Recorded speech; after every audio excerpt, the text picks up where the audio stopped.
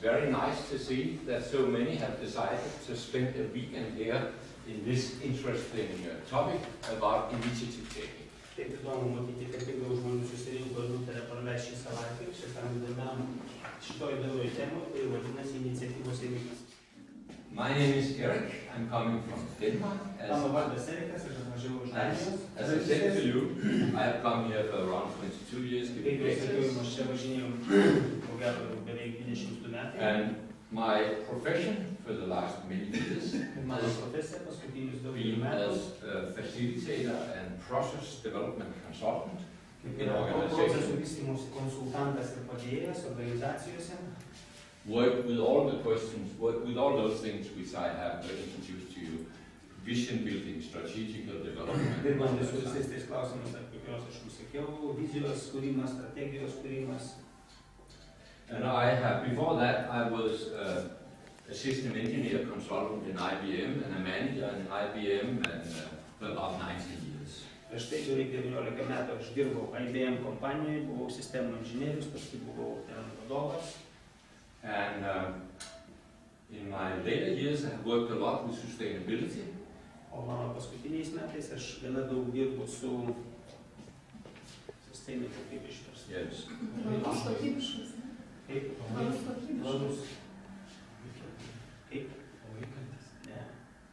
This is very normal. They are discussing here which word is the right one, Mediterranean, so that's quite okay. So this is what I have been working with, introducing the concept of the local product and more responsibility for the local society and local communities. But that's not what we're talking about. Čia nebus seminaras, tiesiog sakau, kad dabar dirbu su vietiniam bendruomenėm, vietiniam gamybom ir tvarių vystymus. Besides that, I am in sculptures. Be to, aš darau skulptūras. In granite, in marble, in bronze, and in Iš clay. granito, marmuro, bronzos, molio. And my passion, that is Argentinian tango dancing. O mano aistra yra argentinietiškas tango. And I'm happily married. Ir aš esu laimingai vedęs. So that must be enough about me. Tai apie mane užteks. Is there any question before we start the Kokių lecture? nors klausimų prieš pradedant paskaitą? Well, in reality, there's one thing more I would like you to do before I start my lecture. Dar vienas dalykas, kurį norėčiau, kad jūs padarytumėt prieš pradedant paskaitą. I will give you a few minutes Aš jums duosiu keletą minučių. to write down Užrašyti your expectations to this weekend. jūsų lūkesčius What? iš šio savaitgalio. What am I expecting to take with me back home after having spent this weekend Ką here? aš tikiuosi įsinešti namo, praleidę šitą savaitgalį čia. Please, Prašau. take your time.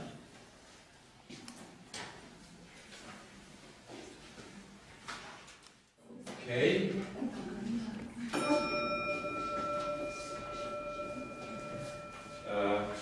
In the future, I will introduce and use these singing bells when things are up for something. Then I don't need to say so much. Taigi ateity, kai reikės kažką pakeisti, aš tiesiog šitos šnekiančius varpelius naudosiu. So when we have time is out for some of the exercises. Taigi, kai pratimo laikas baigėsi, jūs išgirsite tą skiltelį. How many of you, just for giving an idea, if we're thinking about your life, how many of you are in professional organizations? It can be in schools, it can be in industry, it can be in business. How many of you have initiatives which are oriented towards business? Taigi, klausimas dabar toks bendra orientacija. Kiek iš jūsų čia sėdinčių, galvojantis apie savo tas iniciatyvas, galvojant apie profesinę darbo verslo iniciatyvą? Okay, some. Yeah. Okay.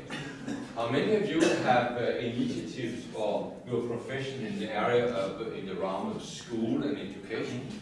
Kiek iš jūsų turite iniciatyvą iš mokyklos mokymo srities? Okay, about the same number. How many of you would probably take an initiative from the realm of family? Kiek iš jūsų iš šeimos ar iš asmeninės srities iniciatyvos? Okay. Maybe later on I will try you to regroup so you are together with those who are most in family with your main interest. Galbūt paskui mes persigrupuosim taip, kad tos tie, kurie ten su šeimos asmeniniais klausimais būtų labiau susijęs savo grupės. We do that after the lecture before we start the painting. Padarysim tai po paskaitos prieš pradėdami piešti. Okay? So I will go in and talk a little bit about initiative and where they're coming from and why are they, how are they starting. Taigi aš dabar kalbėsiu apie iniciatyvą, iš kur jos atsiranda ir kaip jos prasideda. Normally, we could very often see that initiatives are coming for two different reasons. One is based on problems in an organization. Dažnai mes matome, kad iniciatyvos gali atsirasti dėl dviejų pagrindinių priežasčių. Viena yra tai, kad yra problemos, pavyzdžiui, kokioje organizacijoje.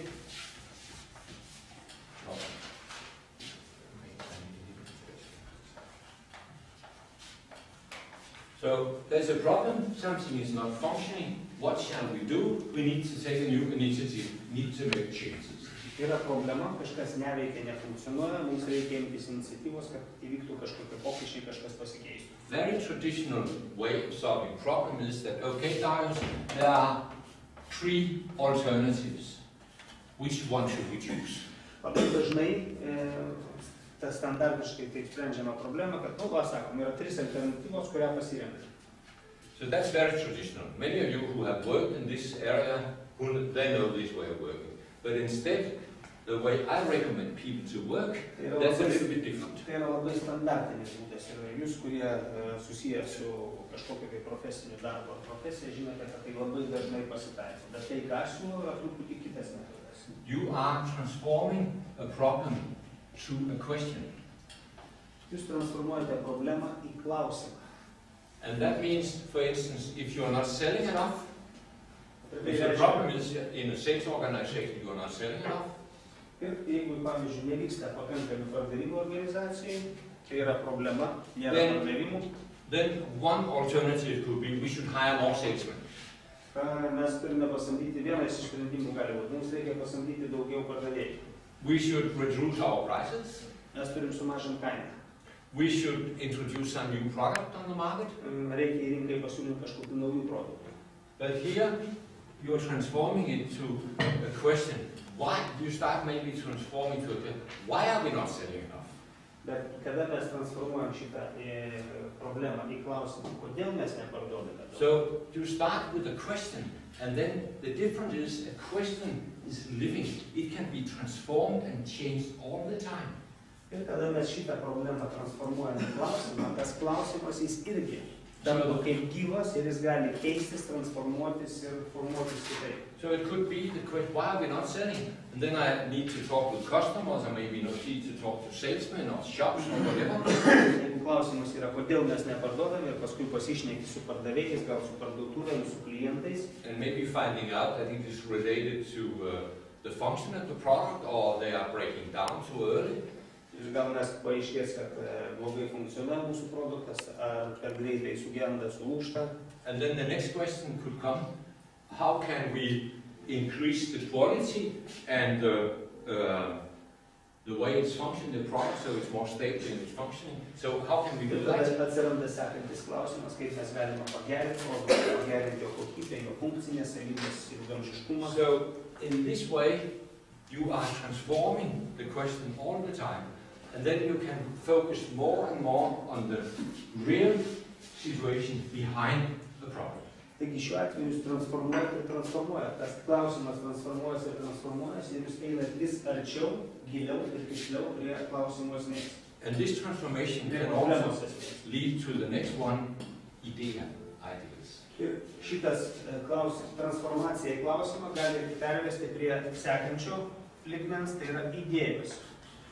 And you see, that's very interesting, because when you start with the ideas, so problems or new ideas, that can be the base for, or are the base for most initiatives. Ir čia matote įdomų dalyką, kad jeigu mes pradedame nuo problemos, o paskui pereiname prie idėjos, o būtent idėjos yra daugelio iniciatyvų pradžia. But maybe for coming to an idea, you have to go through problems for understanding a problem. Bet galbūt tam, kad imtis naujos idėjos, naujos iniciatyvos, pirmiausia, mes turime ir problemą. But sometimes an idea is just coming because I'm seeing the way they are handling the ground there, that doesn't function. What can I do with it? So many ideas are springing up from your mind. Bet kartais idėjos tiesiog ateina, nes jeigu aš pavyzdžiui matau, kaip jie dirba šičia žemė ir tai neveikia, nefunkcionuoja, aš tiesiog man tą idėją gimsta. Idėjos gali tiesiog gimti mūsų mintyse ar ateiti mums iš šalies. One of the examples I remember, I've used this before, but it doesn't make it bad. Vienas iš pavyzdžių, kurį aš prisimenu, aš jį galėčiau... You know, there are persons in science who get Nobel Prizes because having invented the most fantastic things. Žinote, kad mokslo srityje yra suteikiamos Nobelio premijos žmonėms, kurie sukuria fantastiškus dalykus. And one of those Nobel Prize winners, he was once asked, but how are you solving these problems? Is it not difficult to solve them? Laureatų paklausė, bet kaip jūs sprendžiate šitas problemas, ar jas nėra sunku spręsti?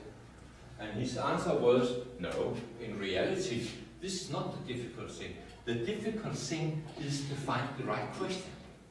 Nesakė, ir jis atsakė, iš tiesų sakė, ne, problema, sako, nėra sudėtingas dalykas, sako, pats sudėtingiausias dalykas yra surasti tinkamą klausimą. As soon as I have a question which really are focusing on the situation that need to be solved, then the solution is there. Kai tik tai mes randame teisingą klausimą, tos problemos sprendimų, visa situacija iškart atsidaro ir pajuda į priekį. Murauskas says in relation to ideas. Karūdai sako apie idėjas. Is that the right ideas, they are becoming new forces and give new energies. Kad teisingos idėjos, jos tampa naujomis jėgomis, naujomis galiomis, naujomis energijomis ir duoda naujų jėgų. He also says that if you don't make an idea a reality, it is a lost possibility. You can see every idea, both in your own life and in business life. If you don't make it a reality, and if it is a good idea, then it is a lost possibility. Ir jisai lygiai taip pat štakė, kad kiekviena idėja, kur yra nerealizuota, tai yra prarasta galimybė. Ir jūs galite matyti, kaip jūsų asmeniniam gyvenime, tiek versle, jeigu kažkokia idėja nerealizuota, tai jūs prarandat galimybę. But of course, ideas are not just coming in full flower. That is nearly like a plant. Bet aišku, idėjos iškart neteina kaip žydinčios gėlės. You put some seed in the ground. Idėja kaip augaliukas. Jūs sodinat sėklą į žemę. You are watering it. Jūs ją laistot ir žiūrite. It is needing sun. Jai reikia saulės. And then it can start to grow. Ir tik tada jinai gali pradėti augti. And in organization, this is a very dangerous period. Ir organizacijose tai yra labai pavojingas laiko tarpsnis. What do you risk? You risk some of your colleagues and say, but what is that for a stupid idea? It's nearly like when you... Bet organizacijose tai yra sudėtingas klausimas, nes kas nors iš kolegos gali pasakyti, kas per net kvaila idėja tenais. It's nearly like when you're looking at the lawn out there, and there's some sprout coming up in the spring, and you are coming with your grass cutter and cut it down. Čia lygiai tas pats, jeigu jūs žiūrite pavasarį savo pievutę ir ten pradeda lysti žydinčios gėlės, o jūs su savo žoliapjove praeinat ir nupjaunat. And you will, in initiative, when you are in initiative mode, you will find out that there are many people around you who are very willing to say, but you can't mean that. You should know your function. Bet lygiai taip pat jūs susidursite, jau žinot, susidurėt asmeniniai patirtį, kad jeigu jūs imatės kažkokios iniciatyvos, labai daug žmonių aplinkui, kurie sako, bet tai neveiks, nefunkcionuos, tai negali tai būti. Does anyone of you know situations like that from your own life situation? Iš savo asmeninės patirties, šeimos, darbo, kitur. Žinot, turi tokių patirčių? There's only one who ever have been in a situation like that. What a happy group we have here. Shall I really believe that none of you have had your ideas cut down before they are mature?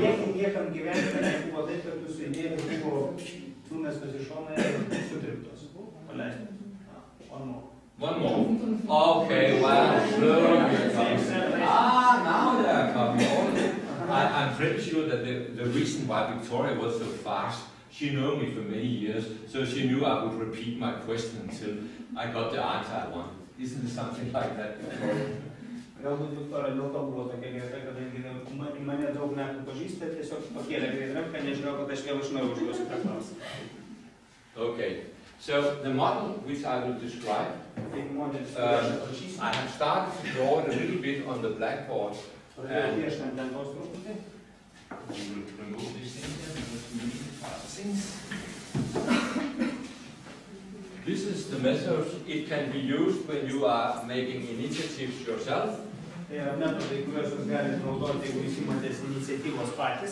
Or when you are in a group with other persons. What I will give you, it's called C marks. Can you write that down up here on the top? Very much on the top. C marks per initiative. And why C marks? I will wait until. Because, you know, is anyone sailors here in this group? You are sailor, good. Then you know that when you are navigating towards the shore with difficult navigation, there are some C marks placed out in different positions.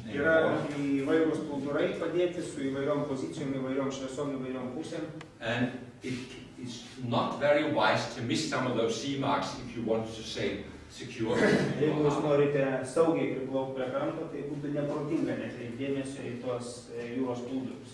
And that's the same idea of thinking which are behind this model here, because it's a model I'm giving you.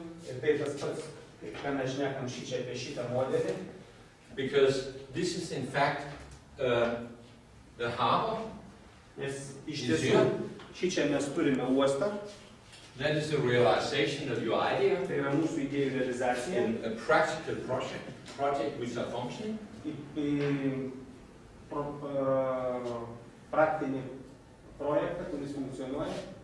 So, and what this is, I have already placed the C marks which will guide you secure to the harbor.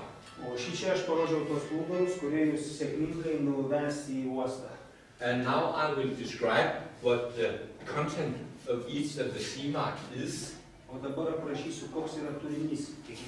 When you are sailing towards the harbor. And I think it's better that you are writing instead of me. The first one in initiative is up here. That should be placed right on. That is the motive.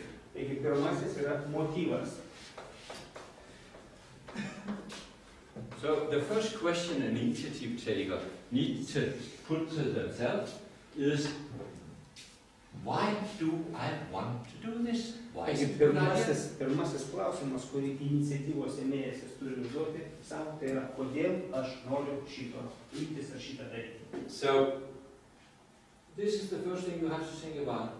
In reality, you are going close to, why is this initiative wanted? Why is it important in the world that we take this initiative? Klausimas yra toks, kodėl reikia šitą iniciatyvą daryti, kuo jinai yra tokia svarbi pasauliui, ar gyvenimui, ar man, kad ją reikia gyvendinti realizuoti. The next is, what is your mission? Antras yra, kas yra jūsų misija? Can be close to that. What is this contributing with? Misija. Motive. For instance, I said I work with a climate issue in the local area. My motive is that how can I contribute to something which creates more sustainability in local societies. That is my motive. Jeigu aš, pavyzdžiui, dirbu su oro klausimais, oro problemom, ar ne? Ir mano motyvas yra, ką padaryti tinkamesnio, geresnio, kad aplinka ir oro kokybė tam regione išliktų geresnė ir tvaresnė. So there's a personal motive between very many of these initiatives. Tai yra labai svarbu tarp daugelio iniciatyvų, kas yra tikrasis motyvas. And my mission is to bring this message to the world. O mano misija yra atduoti šitos metodus ar šitos būdus pasauliui. My mission is to tell it to as many persons as possible, so they start to be aware of what is going on in this area here. That's my mission. Taigi mano misija yra pasakyti, kiek galima daugiau žmonių perduoti žinią, kas vyksta šitam regione, šitoj srityje, ir kad jiem reikėtų kreipti dėmesį, rūpintis to, kas vyksta su aplinka. And then you can say the next one, that is called a vision. Trečias dalykas, kurį galim pasakyti, yra vizija. Or sometimes it's also called a picture of the future. Arba kartais tai vadinama ateities paveikslas. And what is a vision? You can take it very short. Dabar kas yra vizija? Trumpai apie tai. This has to do with not the situation today, but the situation in a number of years. Tai yra situacija, kuri nėra šiandien, bet situacija, kuri gali įvykti, ar kurios mes galime pasiekti po eilės metų. I have said what I wanted to do, but if I say tomorrow everything in the local society should be sustainable. Jeigu aš sakau, ką mes norim padaryti, bet jeigu aš sakau, kad rytoj viskas šitoje aplinkoje jau yra tvari visuomenė ir tvari aplinka. What would happen if I was, should we say, so naive to state that would be the situation? Tarkim, jeigu aš pasakyčiau, kad tai atsitiks, kokia būtų situacija. Wow, what would happen? Would I be able to do it? So everybody was interested in local sustainability from tomorrow, have transformed everything so it's working in another way? That's a rhetorical question, this is called. No, of course not. I would fail. So therefore, what I want to do is that I, over a longer period, maybe 20 years, would like to make this transformation so the society could be local sustainable. Does that sound more reasonable? Tai jeigu, kadangi tai yra nežinau, kad rytoj tai bus, tai ką aš turiu savo viziją, aš įsivaizduoju, kad galbūt per 20 metų toj bendruomeniai viskas bus tvaru ir ilgalaikio. So a vision is something I am striving after over, I would say, in a period, 10 years is too little, 20, 30 years period. So we are in very, very long periods, in very many cases. This is really my driving. Vizija yra tai, prie ko mes einam, prie ko mes artėjam, per ateinančius 10, 20 ar 30 metų, palaipsniui pakopom į tą tikslą.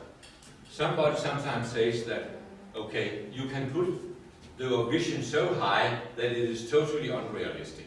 Kartais jūs viziją galite užkelti taip aukštai, kad tai atrodo visiškai nerealu. But how can you make a vision which really are motivating, engaging, and giving energy to the group of people who are working with those things here? That is what it is about. Esminis klausimas yra, kaip jūs galite sukurti ir pateikti viziją, kuri būtų motyvuojanti, būtų uždeganti ir inspiruojanti tą grupę, kuri dirba šitos klausimus. So a vision should give energy to that group of persons which are involved in making it a reality. Taigi vizija turi duoti energijos tai grupiai žmonių, kurie yra įtraukti į tą klausimą.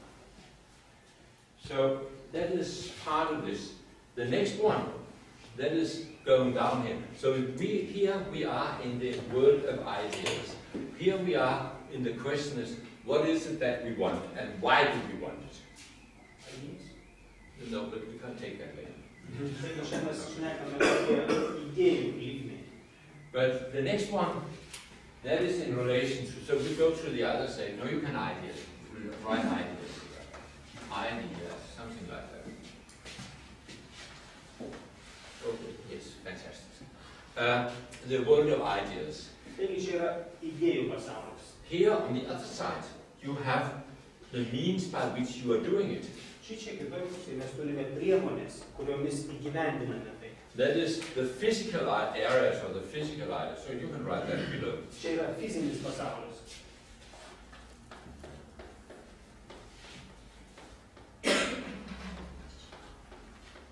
So up here, you're up in the sky. You are a dreamer. Dreaming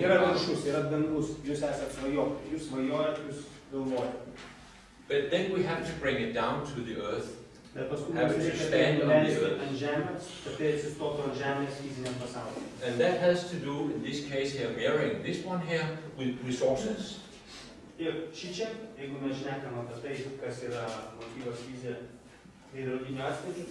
Fiziniam pasaulyje tai yra resursai.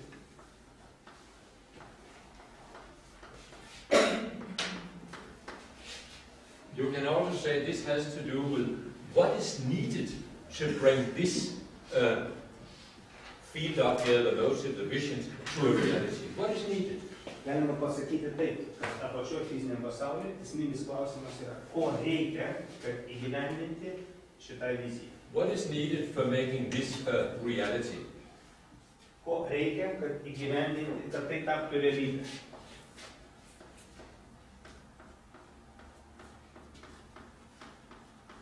And of course there are many elements in that. There are physical resources, that is machineries maybe. Aišku, tai yra ten daug sudėtinių dalykų. Tai yra fiziniai resursai, mašinos. That is also capital, money. Yra pinigai, kapitalas. And that is of course human being. Ir tai aišku žmogiškieji resursai. Which skills and competence, working force is needed for doing this? Kurių žinios, kompetencijos ir darbinė. So you can write here, reikalinga tam, kad įgyvendinti tą viziją. capital, materialistic, human being is their space for that. Show that. Tai čia galima užrašyti, vadinasi, kapitalas, pinigai, ten priemonės, ten žaliavos ir žmogiškieji resursai. And one thing which must not be forgotten in these things here, for bringing an ideas to sail it safe to harbor.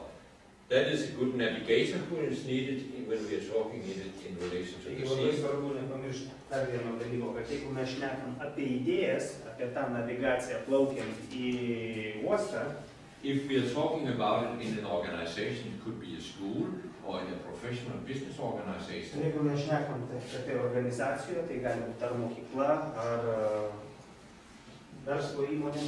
That is leadership competence. Tai yra vadovų kompetencija. Because if there are no leadership in it, you are not able to sail this initiative safe into harbor. Nes jeigu nėra vadovo, nėra kapitono laido, jūs negalite saugiai priplaukti prie uosto. And in leadership, you must also be realistic. What I mean by that is, Ir kas liečia vadovavimą, jūs taip pat turite būti realistai. Ką aš turiu omeny, sakydama šitą? maybe my vision is so ambitious that I can see that it's impossible to make it. So I have to adjust it. Galbūt mano vizija yra tokia ambicinga, kad yra nerealu ją įgyvendinti. Tai mane reikėtų pritraukti arčiau realybės. So, because there are not the physical resources, there are not the money, there are not the people, and it requires that you are going maybe to a lower ambition, level of ambition. Galbūt tai ambicingai vizijai nėra pakankamai nei materialinių resursų, nei kapitalo, nei žmogiškųjų resursų. Ir mums tą viziją reikia ambicingumą biškį sumažinti ir pritraukti prie realių galimybių.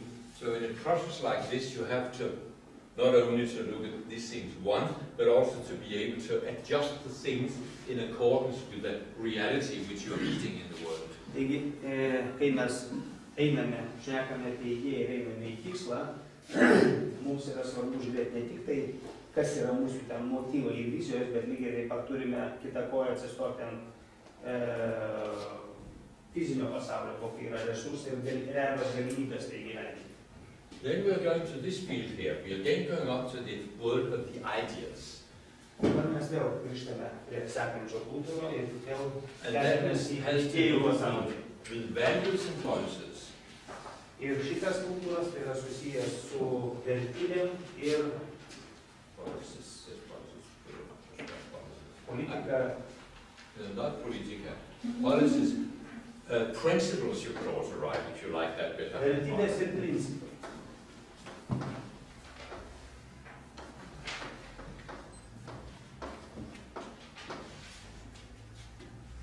And basic beliefs or something like that. Can you translate that one? Basic beliefs. Dalykai to, ką mes tikime. Okay. Ko mes tikime? Yeah. So this has to do with which attitudes I'm working out from. Very important question. Tai yra mūsų suvokimas, iš kurio mes išeiname. I can illustrate it to you. If my goal in life is to be very, very rich, Pavyzdžiui, pavyzdys, jeigu mano tikslas gyvenime būti labai, labai turtinga, then I have a number of options, of course. aš turiu eilę galimybių. I can work hard in an ordinary company and hope that I will be rewarded in a good way, and in that way be rich. Does that sound very Aš galiu sunkiai likely dirbti to happen? kokioje nors kompanijoje ir tikėdamasis, kad mane gerai vertins ir kad aš užsidirbsiu daug pinigų. Tai galbūt aišku skamba nelabai realistiškai. Okay, why not? You're welcome to try this method. No, I'm not sure. I would like to try it, but I think it's possible. Yes, it is possible. But I'm thinking about faster ways. What if I go into criminalities, dealing with hard drugs and things like that? Sako, kodėl sako tai nesako, gali būti. Aš sako galvoju apie tai, kad galbūt reikia greičiau užsidirbti pinigų. But in reality, maybe it's a faster way.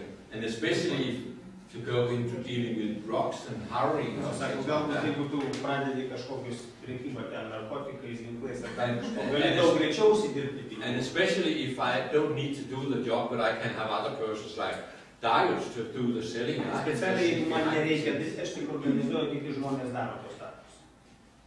Is that also a way I could choose? Tai irgi gali būti būdas, kurį aš galiu pasirinkti. What's the problem with that way for some of you? Bet ar iškyla kam nors iš jūsų su tuo antrų kelių kažkokių problemų, dar kažko? I will tell you one thing, one secret in my lessons. You haven't used it yet, but there's one word which I never accept in my lessons. That is normalna. And I would also very much appreciate if people are brave enough to say what they are feeling and thinking, even if it is contradicting what I'm saying. Viena taisyklė, kokią aš naudoju savo paskaitose, nes man nepatinka vienas žodis, kai žmogus atsako normaliai. Ir man patinka, kai žmonės yra drąsūs ir ekspresyvūs, ir reiškiasi. But that normalna, that was more used in former times, in the beginning I was coming up. Now you are not using it so much anymore. So that's an important change. Tas žodis normaliai buvo vartojamas daug anksčiau. Dabar jau žmonės mažiau. But what I have tried to illustrate here with those examples, so attitudes, the values which are behind the decisions. In anything we make, there are conscious or unconscious values behind it. Už kiekvieno sprendimo, kurį mes priimam, yra sąžiningos arba nesąžiningos vertybės ar suvokimai. So what is your attitude? Is your attitude, well, I want to sell cheap scrap to people so I can sell as much as possible, and that's their problem if it breaks down? Ar mūsų tikslas yra, kad parduodam pigius niekniekius žmonėms ir jau čia jų problema, jeigu tie daiktai. Because if I have to stay in business, I need to be able to sell new products out on the market all the time, so therefore the product cannot last a lifetime. Nes jeigu aš noriu visą laiką būti versle, aš turiu pastoviai pardavinėti produktus, o geras produktas tarnauja ilgai, o kada parduodi pigius ir greitai užtepsius, jų pastoviai vėl reikia. Do you know any companies or any branches, businesses who have this value? Ar žinot kokias kompanijas ar brandus, tos prekių ženklus, kurie... Our product, they should only last 2.5 years. The guarantee for a product is 2 years. Made in China. Could you be kind to say these things in Lithuanian? And then Darius will be so kind to translate it, because then everybody can hear what you're saying great. I've said this to you before.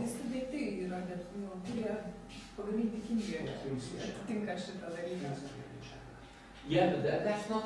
that's interesting what you're saying here. All things which are made in China. Who are giving the specification for those things which are made in China? Is it the Chinese people or is it people from US or Europe?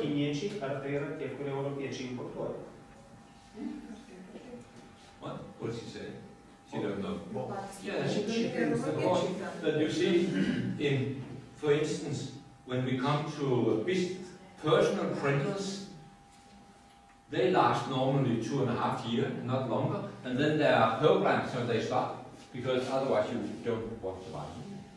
Jeigu mes šnekame apie personalinius kompiuterius, printerius ar kitus dalykus, tai paprastai jie yra skirti 2–2,5 metų. Paskui pasikeičia programinė įranga, dar kažkas ir tas, kas buvo anksčiau, tas nebereikia, nes jeigu žmogui visą laiką veiks, nebereikės naujo.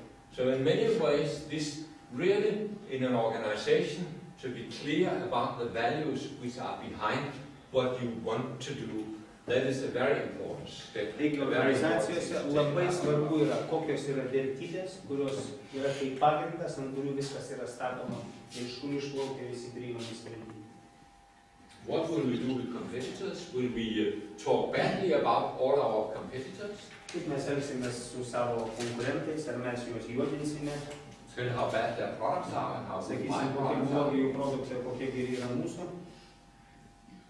There are very, very many things in business life and in any other life. Can a politician be allowed to lie? Yra labai daug dalykų verslo gyvenime, kurie paremti būtent vertybiniais dalykais. Pavyzdžiui, ar politikai. Values, all of it. Visur yra vertybės. So many things has to do with moral and ethic decision, and that is what we are talking about in this area. It has to do with the moral, the company ethics which are behind things. Taigi, šitoj srity, šitame plūdure, kur mes šnekame apie moralę ir etiką, apie kompanijos moralę ir etiką. So what is right for me? What can I see that I can be a part of, and where I must say no, I will not be a part of this. Kur aš matau, kad man tinka, priimtina, kur aš galiu būti dalinto, o kur aš sakau, kad ne, man tai nepriimtina, man nepakeliu su šito. So it's a question about prioritization, about taking your ethic consideration seriously. Klausimas apie jūsų prioritetus, apie jūsų vertinimus ir priimamus